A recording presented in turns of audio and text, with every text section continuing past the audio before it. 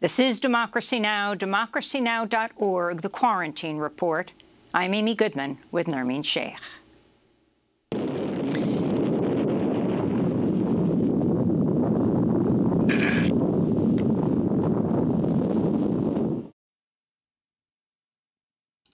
"75 years ago today, at 8:15 in the morning, the U.S. dropped the world's first atomic bomb on the Japanese city of Hiroshima.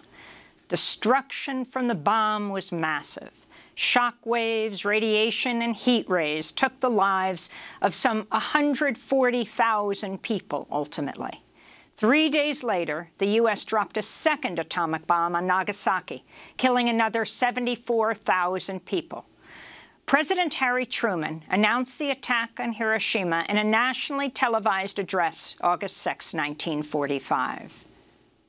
A short time ago, an American airplane dropped one bomb on Hiroshima and destroyed its usefulness to the enemy. That bomb has more power than 20,000 tons of TNT. Today, 75 years later, at 8:15 this morning, a temple bell tolled in Hiroshima to commemorate the world's first nuclear attack.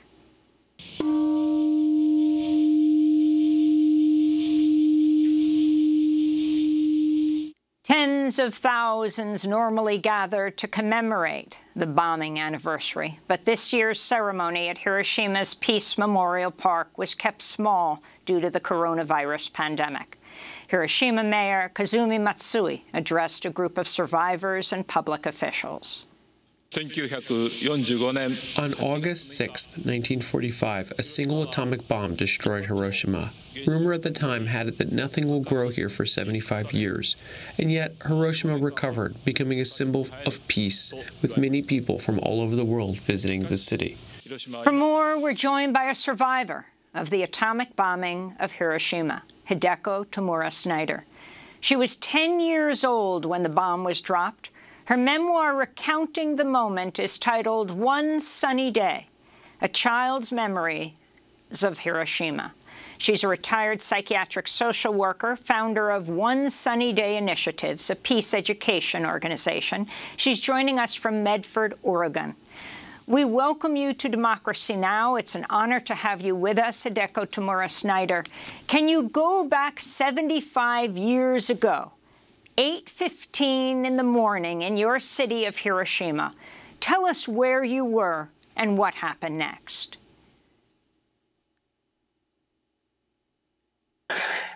Thank you, Amy, for inviting me. Yes, I remember, even though over 75 years, just like yesterday. I was the happiest child, just home from Country Haven from the night before, thinking so fortunate to be home. The morning was very sunny, birds were chirping, butterflies over flowers. And I was leaning over in my own house with my back to the garden, reading a book. First at 7:30 was a warning siren, but the radio I turned on said, the planes, 3 planes came and turned around and went away. It's safe now. Go back to work. It was safe now. Go back to work so we could resume our daily affairs.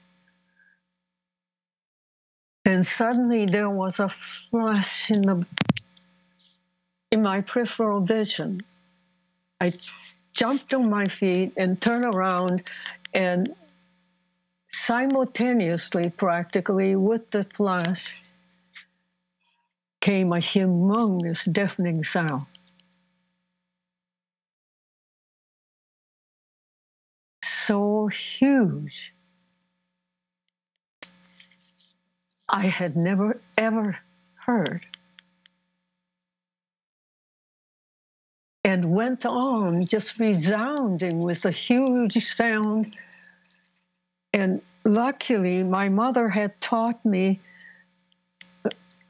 what to do if something akin to a bomb hitting our house or garden directly, to try to find very sturdy furniture and place myself between, which I did. She said, likely, even if the house collapsed on top of us, there will be a small room left. And I tried to hang on, but I couldn't even squat. The shaking was so huge in whichever way, and thermal wind from the explosion was so violent. Everything was hitting me, even if I was between two sturdy furniture. So I was under the wreckage. I think it was pitch dark. I could not see anything.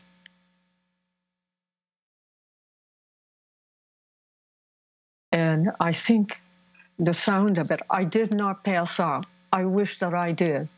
So I remember the sensation, the color, and the smell like yesterday.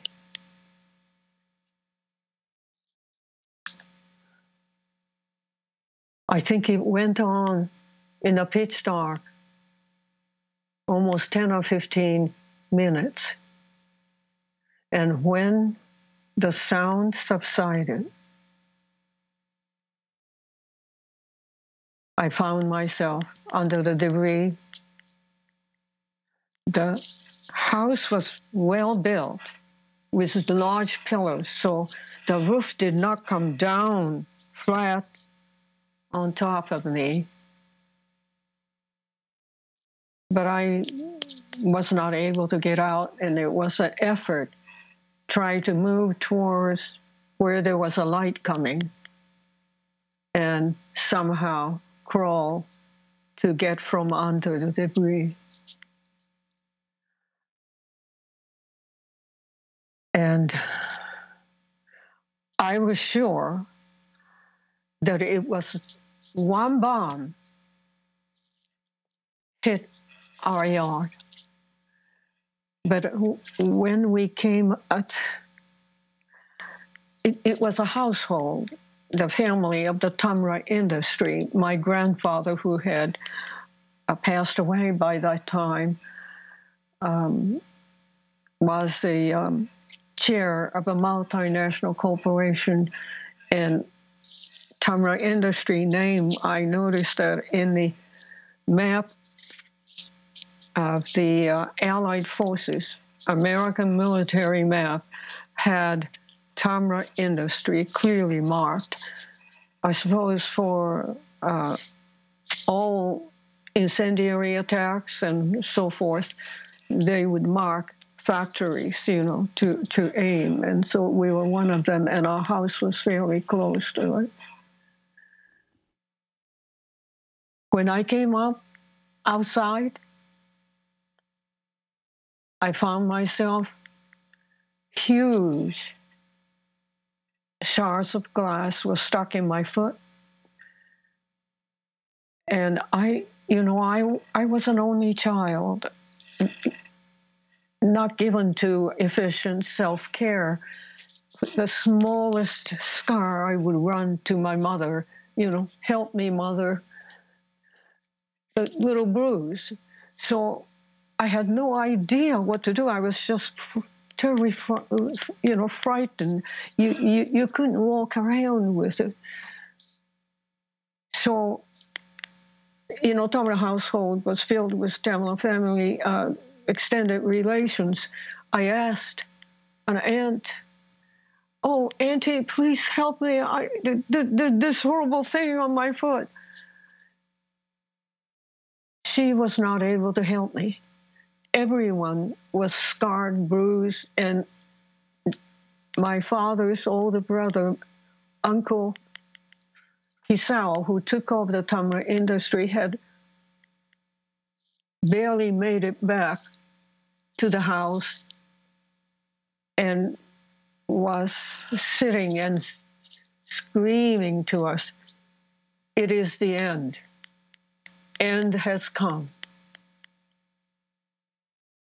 And gashing cuts from the middle of his throat. I think he had more glass shards than everybody.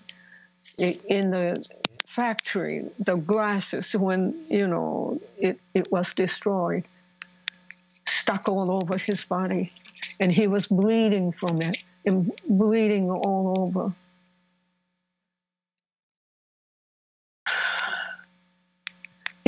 It was a really very scary sight, as was when I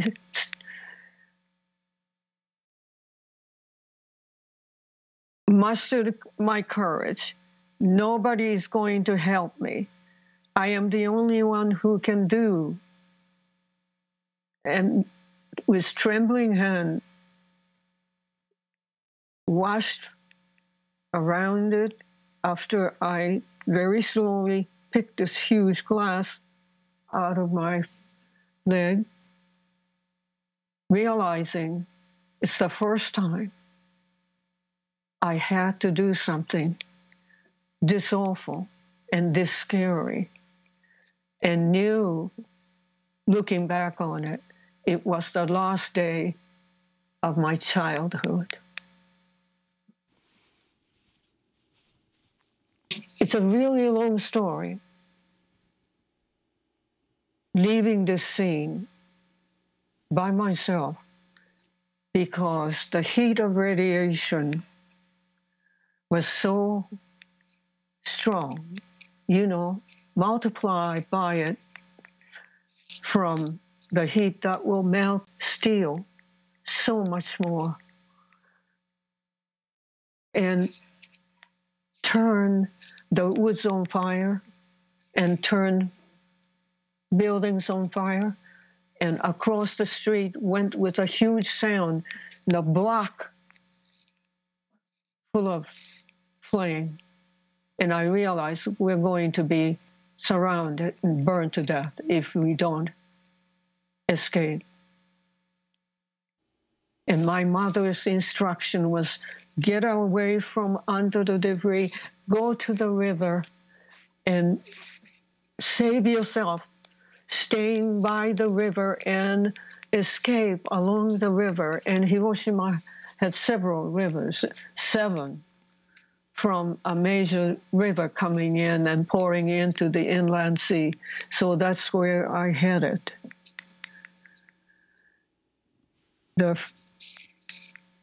In front of the gate were women on the ground reaching out to me.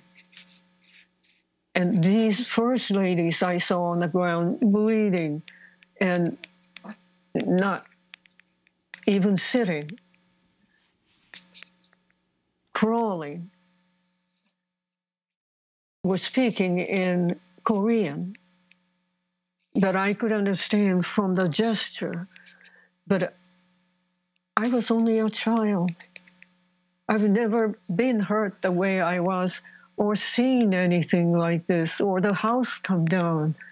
A child has this feeling your parents are always going to be there and your room is going to be there and, all your books and your world. You don't picture it to change, even though we had been evacuated. And my mother had told me, and I know the B-2900s would go over our sky, and we were in the war. But the child, can't imagine anything changing that drastic, and people dying and bleeding and raising hands and begging, please help. And there was nothing I could do. I was needing a help myself. I don't know how much you like to know, because it's a long story about fleeing that day. Well, Ms. Hideko Tamura Snider, thank you so much for that extremely powerful account. We wanted to know if you could say a little about what happened to your mother and to your siblings, and also the ongoing health impacts of radiation, of the dropping of this nuclear bomb on Hiroshima. Okay. I never wanted to accept it, but the last she was seeing was screaming as the heavy concrete, a part of the building, falling on her. She was buried alive and burned alive at barely 30 years of age. A beautiful woman and very loving. I was an only child, therefore no sibling, but I had a sibling-like playmate, beloved cousin. I lived under the same cousin Hideki. The last he was seen, he was with over 8,000 children at Ground Zero, barely being able to walk, but a classmate of his, months after the explosion, told us. He caught up with him, "Aren't you Tamura?" Because, you know, all his clothes are burned and skin hanging. But the shape of his head, he sort of kind of recognized it must be my cousin. And he said, yes. And so the two started to walk a little bit. My cousin was barely making it. Then the plane came back. And we all thought that they came to shoot, like in the other kinds of attack. Hideko Tamura, you suffered radiation sickness. Can you describe what that was like? You're a child. Oh, yes, yes. I was caught up with my cousin's story. I'm sorry. I loved him so much that I just slowed down. I was covered with boils in August afterwards. And then suddenly I started to run very high fever, off the chart. Hair falling, stomach trouble. And I think I bordered life and death for weeks. And then finally it came down. But followed with jaundice. My eyes were completely yellowed, and you could tell, even though, you know, Asian skin tends toward golden, I was totally yellow, in a sort of much yellowish hue. And I was exhausted, like a liver trouble, you know, jaundice. I had no energy to even walk around, and I would sit where I was with my relations, where we took refuge. I was not able to go to a school. I missed most of my school days because of that. It was in a sort of like a top of the mountain type of a place in a town called Kabe, quite a bit away from Hiroshima. And I noticed where I was exhausted and ailing. Some of the people who had been in Hiroshima were dying with thyroid blowing up, high fever, and then bleeding from all orifices, and having red spots all over. We didn't know, we were even worried about mosquito bites if it was the start of the radiation sickness. We didn't have that word. We didn't know it was atom bomb related, because only those people who barely survived, but not really. It was like you were not well. People suddenly then died. Even those who came to look for their kins into the city had the similar kind of a reaction. Hideko Tamura Snider, Yeah. Astoundingly, you would ultimately come to the United States to go to college, Bennett College in North Carolina, and you then got training as a psychiatric social worker. You live in Portland. It's 75 years ago today, as you have told your story to people, to students, to community groups. What message do you have for President Trump today, as many fear the beginning of a new nuclear arms race? Well, I came to a conclusion, all survivors did. The people of Hiroshima now would like to issue a message that this is a horrific bomb, so harmful and inhumane that a human race cannot live with it. And we want to get that message out to everyone. And my way as a former clinical social worker is to encourage two former enemies, especially, to come closer in what I call collective healings, because there seems to be still anger tied up about the Pacific War against Japanese.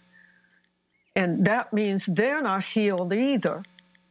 And in our attempt to heal, we have to promote, don't let this happen to you. This is horrible.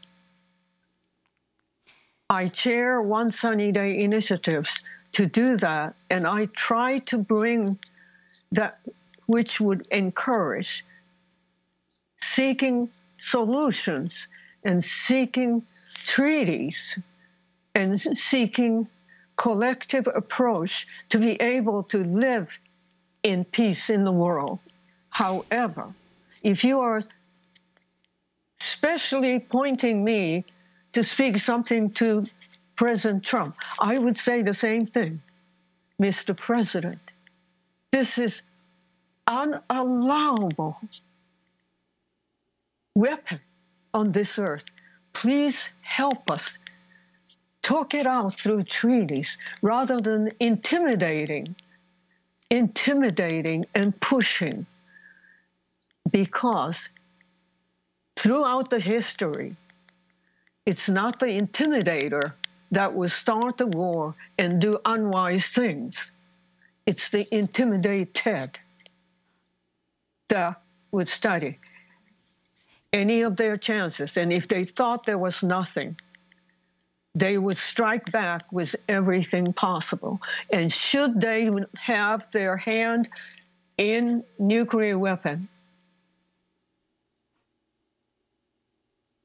please be prepared. It is a beginning of our end. Hideko Tamura Snider, I want to thank you so much for being with us, survivor of the atomic bombing of Hiroshima. The memoir recounting that moment is titled One Sunny Day, A Child's Memories of Hiroshima. She's a retired psychiatric social worker, founder of One Sunny Day Initiative's peace education organization. She lives in Medford, Oregon. When we come back, we'll be joined by Greg Mitchell, author of many books on Hiroshima, including his latest, The Beginning or the End: How Hollywood and America Learned to Stop Worrying and Love the Bomb. Stay with us.